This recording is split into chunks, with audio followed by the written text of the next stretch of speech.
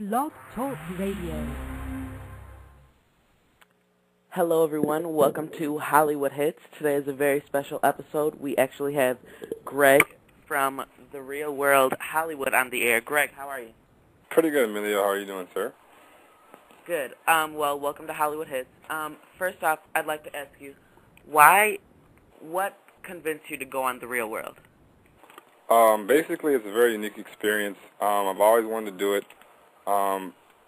It's just been kind of like a dream, because, I always watch it on TV. And, it looks like a fun experience, so I've always just wanted to see how it was, firsthand. Now, you did the online way to get on it. Now, did you ever think in a million years that you would get on the show? Honestly, to be real with you, after the first few rounds where I got lots of votes, I definitely had a lot of confidence in terms of getting on the show, because a lot of people were taking the inclination of my personality. So I definitely had lots of confidence and felt that it wouldn't be too, much of a far stretch to actually make the show. Now, how did you get so many people to vote for you? Basically, I think it's just my personality. I definitely appeal to a lot of people. I'm a very lively person, very wild, and so I definitely think that a lot of people probably like that. Tried to appeal to the females, with some dancing videos, some little strip teases, and I try to appeal to the guys with some other more action video clips. So I just try to appeal to all genres of people. So it worked out pretty well. Now, when did the show actually start filming? About August 22nd, around there. Okay, and how long were you actually in the house for? 8 weeks. About 8 weeks okay. Exactly. About exactly half the time. All right. Now, when you got there, was it weird having cameras there all the time? The first day it was, because it just seemed really, surreal. But probably after the first week, it really just got routine to be followed everywhere with a camera. So it didn't take too long to get acclimated. All right. Now, the way the show was edited, a lot of the time it made you seem like the villain. Do you feel like it was like that and you were truly yourself, or do you feel they edited you in a bad light? I feel like they don't really detail why I do the things I do.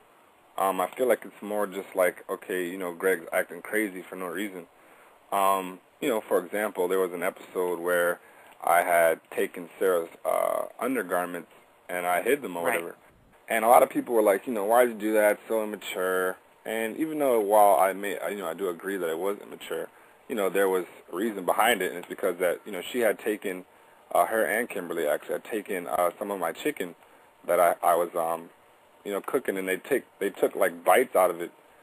And it's just kind of funny because it's they don't detail why I'm actually, doing that. So they just showed me taking her panties. So it's just kind of the editing was kind of skewed, but overall, they did portray me properly. I was very blunt.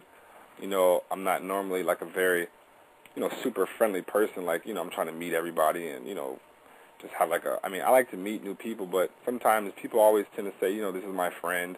And I'm not like that, what I'm saying? I feel like you have to get to know people before you can truly, call them your friends. And a lot of people don't care. They just, hey, this is my friend. And I don't use the term that loosely, so. All right, well, for everyone editing. Go ahead. I'm sorry. All right, well, for everyone that's listening, why don't you tell them about the job you had on the show? Basically, our job was not really a job, which is what they told us. It's more like improv classes. Improv is kind of like comedy classes, so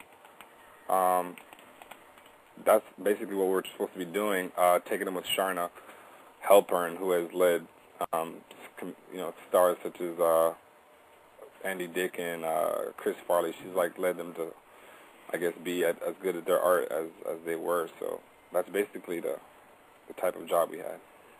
Did you enjoy the job? Honestly, I did enjoy going. I just felt like on many occasions it conflicted with what I thought we were supposed to be out there for, which they told us was pursuing your entertainment careers, because ironically, everyone on the show had entertainment careers. That was the objective of being out there, supposedly, quote unquote. So, I just felt like it was fun, but I didn't feel like it was really progressing my modeling career. I mean, I really don't. I didn't get that memo on how it, helps me out. Now, did you make a lot of like connections or do a lot of networking as to modeling wise? I definitely did. I met a lot of people who I'm still working with doing fashion shows. Okay. Brian Cole is basically the founder of O'Quinn. It's like a new clothing brand, and he continuously asks me to do fashion shows and things of that nature. So, I mean, again, I met a lot of cool people who actually are still there. And, I wonder how many people are still doing improv from the show. Like, probably zero. So, it just goes to show, like, it was a joke to me, and it was a joke. So I just didn't get the importance that they placed on it and why they placed so much importance on it, and then decided to fire me after, again, saying that, hey, you're out here to pursue your entertainment career. So it just seemed like a setup. So I was very unfortunate. All right. Now that the show is over, do you get recognized on the street a lot? I definitely get recognized on many, many, many occasions. It's kind of fun, actually, because it's just, like, weird, because a lot of people, like, they think that the way they portray me on the show, like, they made me look kind of just asshole-ish, and so it's kind of funny because they're like, how are you going to talk to us? We didn't want to come up and bother you, and it's just, it's really funny because people are so funny. But I definitely, aren't as negative as they make me seem on the show, so yeah, it's definitely much more friendly than the personality they portray me as. All right, well, I'm in the chat room right now, and I'm asking people if they have any questions, and one person wants to know, have you changed at all from the experience? Have I changed?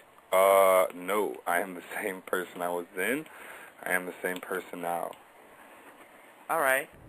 Now, another question is, what do you think of the way you acted? Like, were there ever any times where you were watching the show and you're like, wow, that was really dumb of me, or no?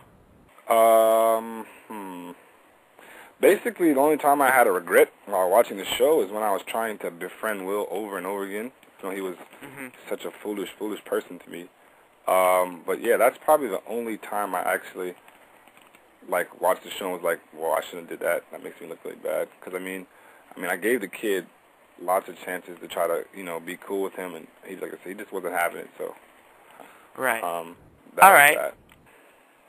Now, do you still talk to any of your roommates from the show?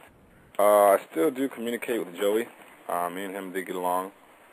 So, yeah, I definitely communicate with him on occasion. He's doing pretty good. All right, that's cool.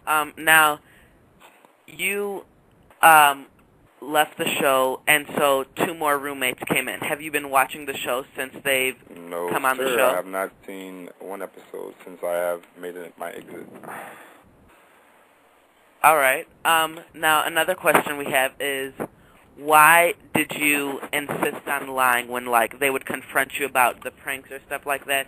Why would you say, no, I didn't do that, when you know you did? All right. Basically, this goes back to the editing that you don't see on the show.